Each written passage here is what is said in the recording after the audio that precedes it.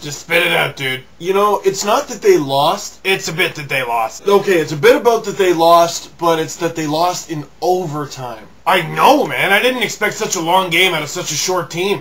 Boom! You ready? Ding, ding. Big news. What? Whoosh. Seriously? No pigs yet. What?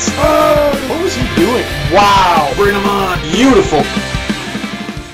And to kick off the first short joke of the season, we're back here in the studio, I guess, for another season of LFR, and we gotta start off with a loss. Because the Leafs lose 4-3 to the Montreal Canadiens in overtime! I ended up watching the game downtown with a few friends, which means I was at the Leafs tailgate party. And it was great because I got to see a bunch of friends, but it sucked because there were so many Habs fans there. We've been infiltrated! And the Habs fans were cheering on the Canadiens, but inadvertently, so were the Leafs fans. Do not boo the Montreal Canadiens. You ever watch a hockey game in French? Et le boo! That means and a goal. And boo, spelled but, means goal. So when you boo them, it's like going, goal! And they're all thinking, yeah, that's not a bad idea. I got an idea. From now on, when you want to boo the Habs, just look at them and say, no. On to the finer points of the game. Big props goes to the Habs' best player last night, Mike Commissary. He's what? When he was on the ice, he was great. However, he was rarely on the ice. You can't be taking that many penalties. Yeah, he got in a fight. Yeah, he laid a couple of good hits, but all that I look at when the other team scores a power play goal is who was in the box. And Leafs fans shouldn't be shocked because Commissary finished second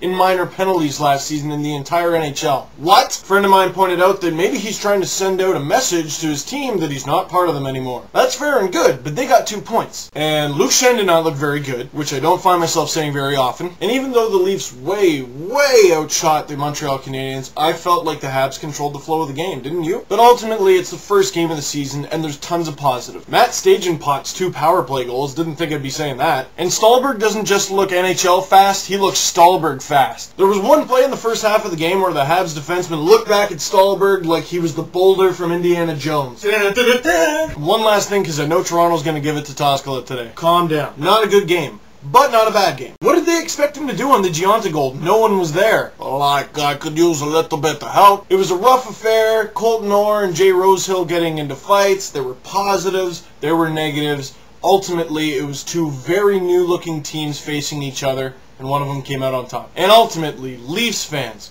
Habs fans, Bruins fans, Capitals fans, anyone that played yesterday, you gotta remember one thing. 1 down, 81 to go.